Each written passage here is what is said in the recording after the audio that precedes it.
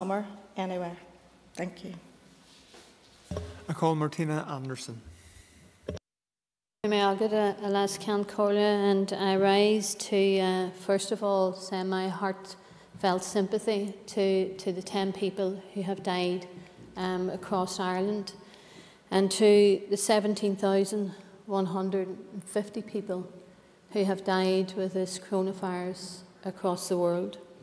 I also rise to support this legislative consent motion, and I'm conscious of what others have said in this chamber in terms of the reservations that they have, and I would like to express some of our concerns in the context of supporting the legislative consent motion, but as MLAs who are charged with scrutiny, and given the extraordinary circumstances that we find ourselves in when we are interfering with civil liberties, even in extraordinary times, and I absolutely concur with the need to bring forward these extraordinary measures. Measures, as I think the Minister and others would know, that some of us would have liked to have seen introduced a long time ago, a number of weeks ago. But we're rightly concerned with the number of provisions that have been introduced in the bill. And I too, like other MLAs, have concerns about the sunset clause. And if we look at this through the lens of international human rights law, if we look at what's appropriate, what's necessary, and what's proportionate, the bill states, as it's currently in front of us, that the powers would last 2 years. And I know, like many of the MLAs, when I first read that, I was somewhat shocked, because even in a fast-tracked legislation, 2 years is somewhat disproportionate and does, without doubt, risk extraordinary provisions to deal with this emergency legislation becoming settled law. So I was glad to hear many of the MLAs give expression to their concern about that, because the sunset law, without doubt, needs shortened. We are being told now around 6 months is a figure that is being branded about. I still think 6 months is still long. And we do need a mechanism for regular reports back into the Assembly and the committees in slower time, so that MLAs have an opportunity to do what we are tasked with doing, of scrutinising legislation and measures as they're coming through. I agree with the need of the powers to restrict public assembly, and we heard evidence yesterday of a number of MLAs raising concerns of what was happening in each of our own constituencies.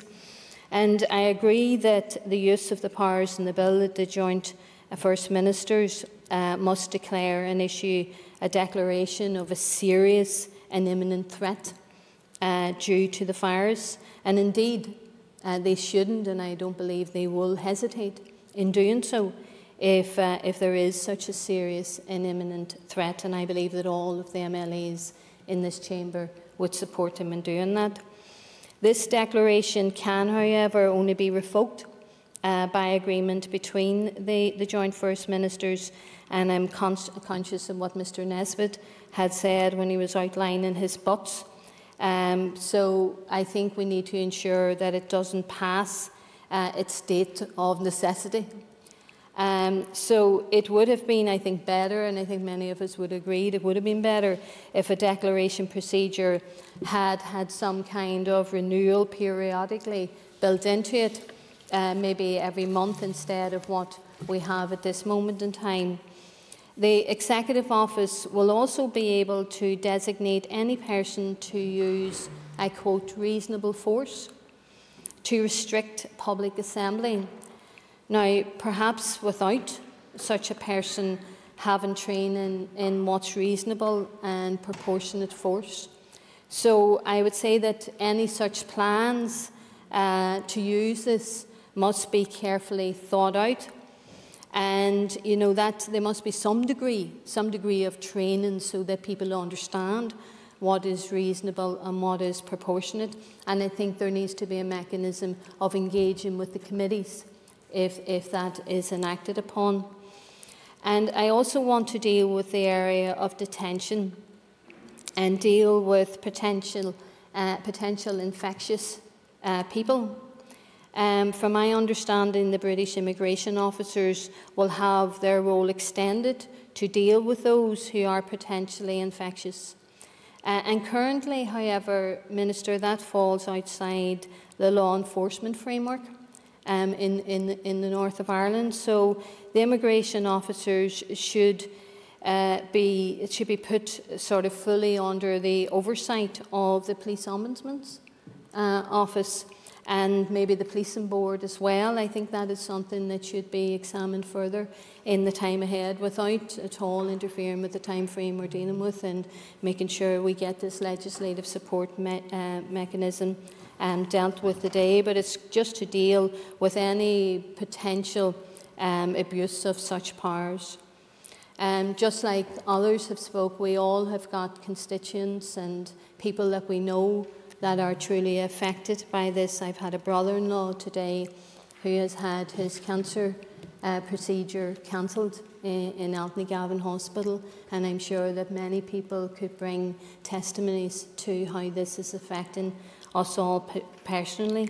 And listening to the MLAs, there is agreement. I would concur that with all that is said, that we need the earliest review of this emergency legislation. And we need these extraordinary measures rescinded when it is appropriate and necessary to do so.